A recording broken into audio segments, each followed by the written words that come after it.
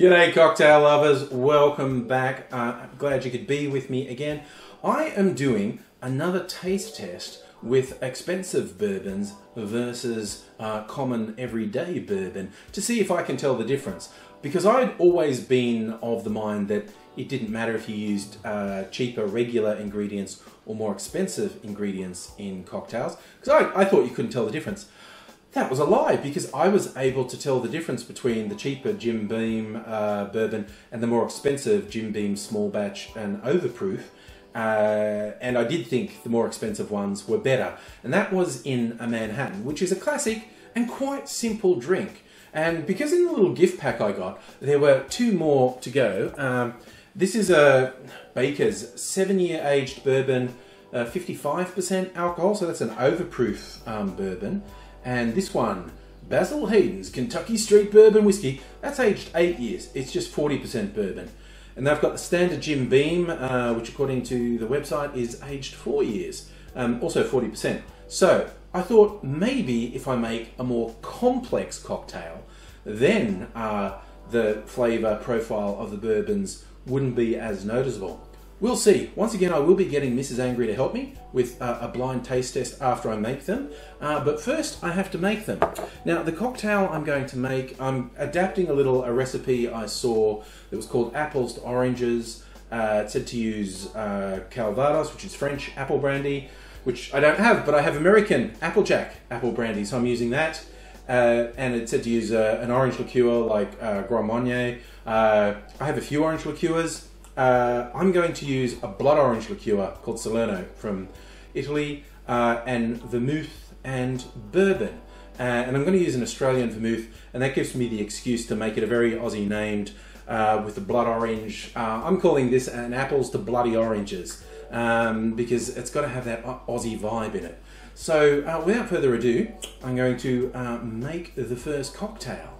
This is a fairly simple recipe, starting off with 1 shot, 1 ounce, 30 mils of bourbon from the really stylish, enormous bottle from Costco. And that's too much. Oh well. A little bit more. Yep, that's about right. Okay. Woo! Okay, this is a mixed drink.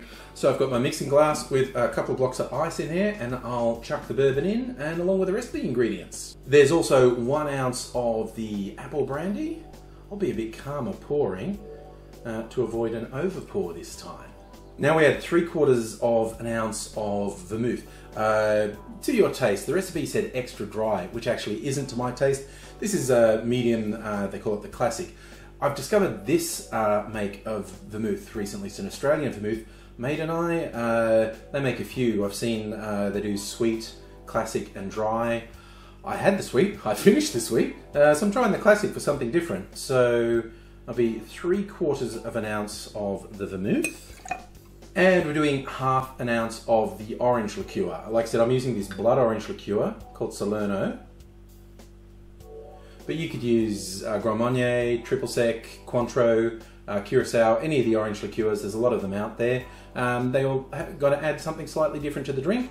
I thought for a bit of a spin, I'd try the blood orange. And that's all there is. No juices, nothing else, no syrups added. So we just give that a bit of a stir. Get it nice and chilled, a little bit of dilution happening. And we strain that into a chilled glass. I'm using a coupe, but you know, really, use whatever you have on hand. Don't get too bogged down in details like that. I've made the same cocktail now with standard Jim Beam, 7-year-old overproof bourbon, and an 8-year-old 80-proof bourbon. Theoretically, those are the better tasting ones. They're the much more expensive ones, but we'll see now I've put them in a more complex drink, whether or not I can taste the difference and which one I think tastes best.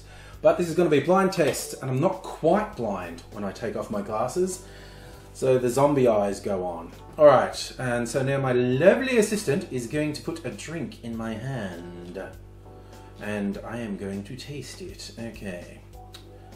That initial thing where I worry that I'm not going to find my mouth.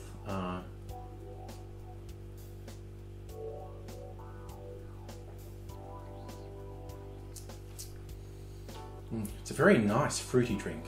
I've never made or tasted this drink before. It is the apple and blood orange. It makes it very nice and fruity, as does the grape flavours from the vermouth.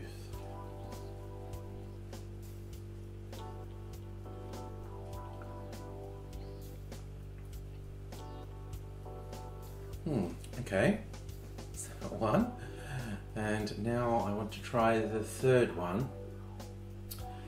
And then I have to see if I can work out which is which. Okay.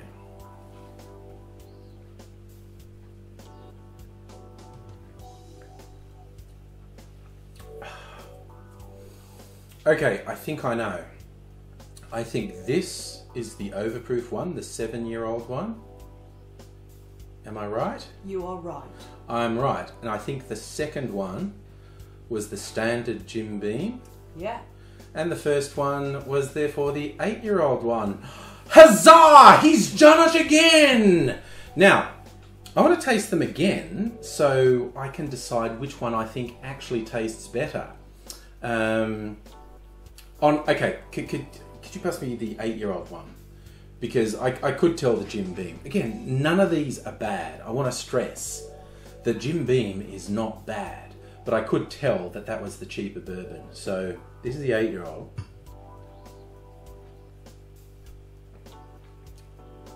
It is definitely smoother and sweeter.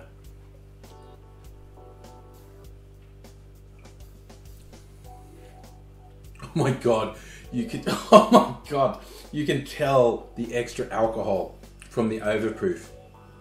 So I'm going to say more or less what I said last, although I actually don't know which of these is more expensive. Overproof overproof spirits generally tend to be much more expensive. That's actually a tax thing. The 8-year-old is definitely smoother, would be my preference. But again, if you are a mad bourbon drinker, if you want something with a bit of kick, you get a better kick out of... And this is not hugely overproof. This is only 55%. And some overproof bourbons will be 70% and more. But it's really noticeable. I mean, I suppose 55 is a kick up from 40%. But if you want a really serious bourbon taste, you'd probably like it with the overproof. If you're less hardcore into the whiskies, the more aged one is smooth and sweeter. The standard Jim Beam is quite nice. Mrs. Angry is not a big bourbon drinker. Your verdict? What do you think of that one?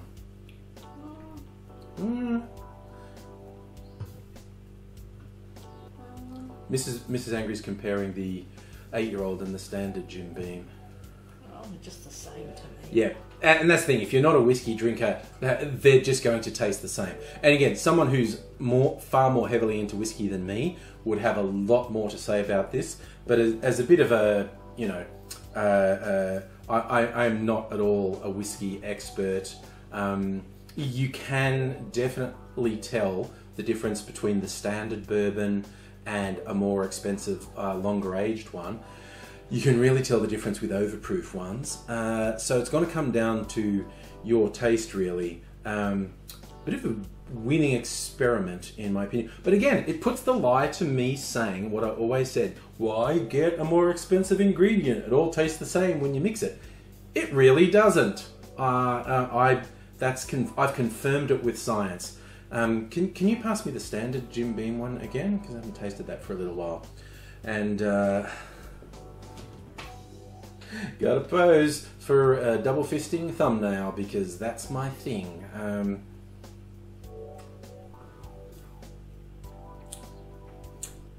Yeah, this is not as complex a taste as the more aged whiskies. It's not bad, but the others are definitely better.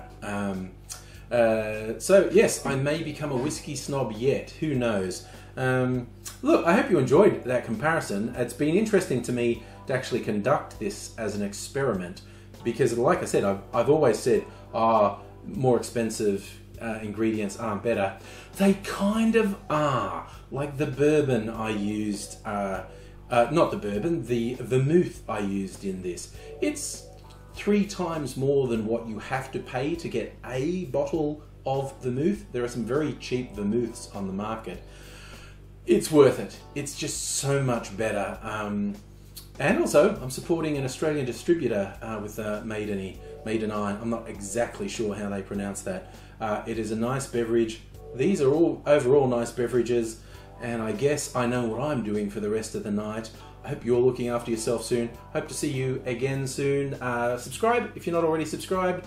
Ring the bell for notifications. Let me know what your preferred bourbons or whiskies generally are. If you've tried a similar experiment, or go out and try it and tell me about it. And do the old thumbs up. Tell your friends that they should come and subscribe too. How desperate can I sound? I could probably keep going. I'll leave it there. Hope to see you again soon. Bye for now.